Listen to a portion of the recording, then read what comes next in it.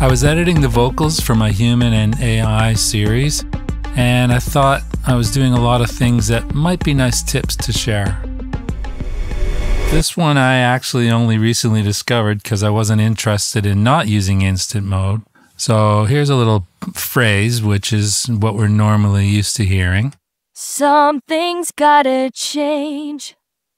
Okay, so you get the AI vibrato throughout. Sometimes it's a bit crazy, and there are ways to control that we've been over. In fact, I'm going to show you a couple other things today.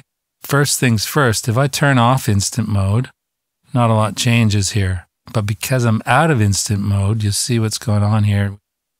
We have these now on the timeline, which means that if I were to delete those, something's gotta change. We're sounding a lot more synthy again, aren't we? So let me put this open.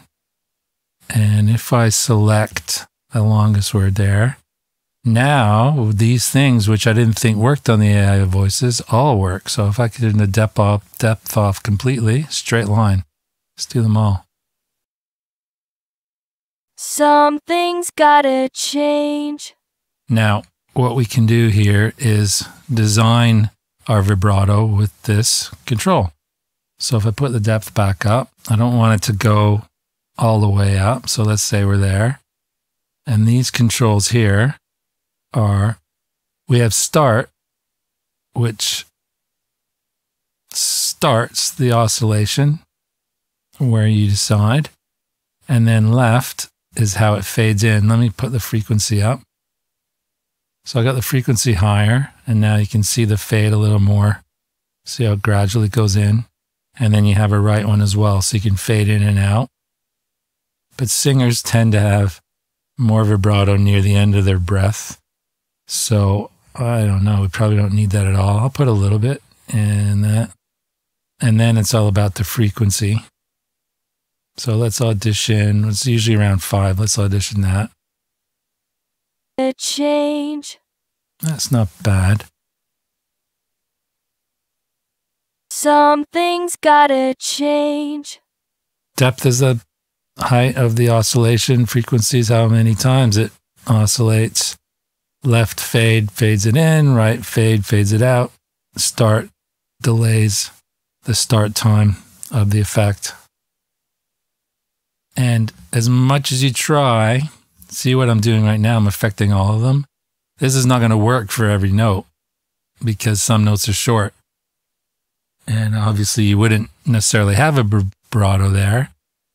Some words you don't want a vibrato at all. So you still have the ability to go in and change them individually to whatever you like. And if you wanted to mix this up with the AI, the only way to do it is to do this first and then export your WAV files and then, save that project and rename it and then switch to instant mode. Because when you switch to instant mode and the AI takes over, it changes the whole project. So like if you think, oh, I'll just make a copy and I'll leave the copy alone, they'll both get changed. In fact, I'll do it right now. So I duplicate the track. They're both the same. And then I go instant mode. Yes, convert the project. And you can see they've both been converted. Personally, I'd rather the AI. Something's gotta change. But occasionally it goes a little overboard, like on this word here. Let me just put the loop on. Change, change, change.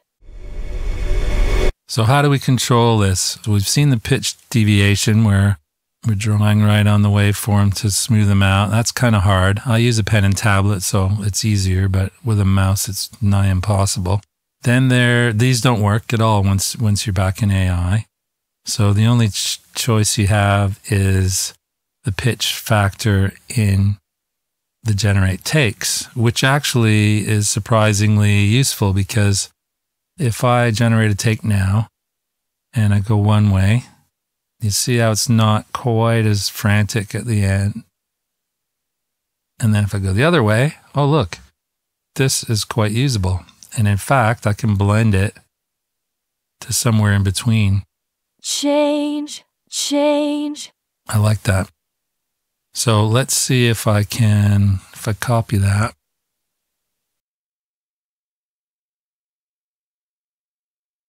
They're similar, but they're not exactly the same. So what happens if I hit generate take again? So every time you hit it, you get a slight variance. So really, you could just put it to full expressive and just keep hitting generate takes till you like the look of it. And the ones in between you can delete. You don't need those anymore. So now take 3 was good on that, and take 1 was good on that. Let's see which one we prefer. Change, change, change, change. Let's move that. Change, change. Now you hear the difference between the cha and these two, and that's because that's coming off that previous word. If I was to shorten that out of the way. Change, change. So they're pretty similar, but they're not as bad as they were on the default take. Change, change. And they're certainly better than using the synth engine with a perfectly even vibrato, which is synthesizer style and makes it sound like Vocaloid. Oh, let's take the snap off. And this. And here's a tip. That SIL, silence, appears whenever there's a tiny gap. And if you click on it, it stretches that one to fit to this. And there's actually a parameter. Where is it? Remove short silences. You can set the length of where that will work within. So I can make that a lot longer if I wanted to. So if I had it on quarter notes, this would be further away and you would get a silence. And then if I click on it, boom, it stretches that one. Okay, so I've typed Our First Love in here and done the plus like this, but what are we going to hear? Our first. And the reason it does that is our is actually a diphthong, so it's our. But, you know, when you're singing, especially if it's a fast lyric, it's more like R. So solution 1 would be to literally type the word R in there. A-R-E will do it. Our first love. That's the easy way. In fact, I'm going to split these words out individually. And it does it for us. It puts our in one note, and you can see where the diphthong happens, which is almost halfway through. Our first love. Our first love. So here's a situation where you would want to shorten up the ER portion. Let's see how that goes. Our first love. That's pretty good. Okay, the last tip is just navigation stuff. If you are to grab a chunk like this and move it around, or say you know this, you're finished with this and you're not going to mess with it, you can quickly just select that, and I'm going to use this merge into group, which is Alt and G. And now it works, doesn't matter what you grab, they're all going to go together. When you're moving around, sometimes they jump and you're like, oh, geez, which line was I on? We can see where we were because I have another track. Let's get rid of that.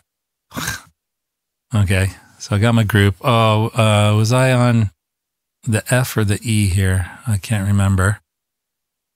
If you hold Control, it constrains it. So I'm moving up and down while I'm doing this, but it only slides side to side.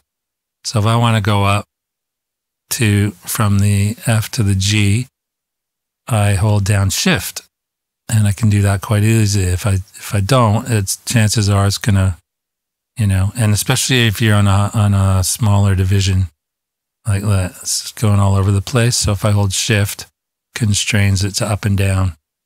So that's a group, and if you want to ungroup it, you can use this disband group, which is Alt D. And you may have seen the other menus in there, which is for the octave jumps. Something's gonna change. So if I know I want to go up an octave, I can just select what I want to go up. And I just go Control U, Control up. Boom. And there you go. Something's gonna change. Wow. And Control D is back down. One other little thing you may not have noticed or tried or wondered about is when you're editing, say I wanted to edit this change here again. Say I wanted to do some pitch editing on that. If I select the word I want to edit, there's a keyboard shortcut, Alt and A, and that sets 2 anchor points on whatever is active here. In this case, it's pitch deviation. So if I grab, and all it's really doing is setting a point at the beginning and end, but not at the beginning and end of the clip, but actually where the pitch is. It's actually aware that the j is at that point and the ch is at that point. Doesn't work for everything though. As usual, it depends. It depends which parameter, but pitch certainly works. Okay, hopefully some of those are useful. There's probably a lot more that I'll come across in my travels, but for now, that's all. See you soon.